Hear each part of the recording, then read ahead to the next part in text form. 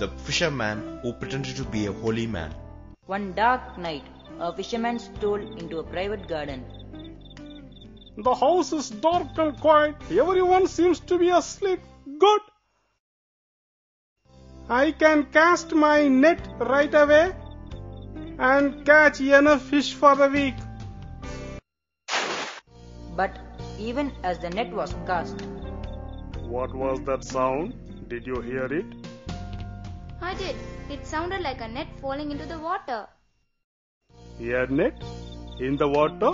The pond? My fish? Somebody stealing my fish. Thief! Thief! Thief! the owner woke up his servants. Quick! It's a thief! Catching! Outside the house, They are awake. They are coming this way. I am trapped. What shall I do? as he looked desperately about, something caught his eye. A smoldering bonfire. Fate could not have been kinder. He pulled off his turban and smeared some ash on his arms and forehead. I hope this disguise works. Look, can you see a man there? Oh, it's a sannyasi. Forgive us, sir. And the servants continued their search. After a while, they came back to their master.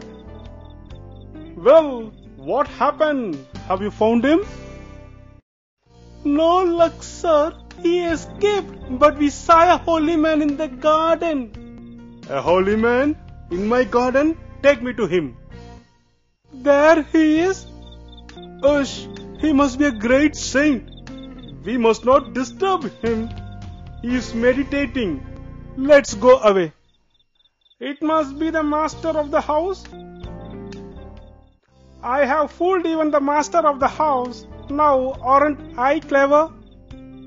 At dawn the next day, It's time I left. Hey, who are these people? O Holy Saint, we heard of you and have come to seek your blessings. Please bless our child. S. Good God, more and more of them. Flowers, sweets, a silver bowl. Are they mad? And to crown it all, the look of utter devotion in their eyes. How strange! I am not a real sadhu, and yet these people show so much respect for me. How much greater would be the respect they would show if I were a real sadhu? Yes, I shall become a true man of God. I shall give up thieving for good. and so the thief who began by pretending to be holy truly became so.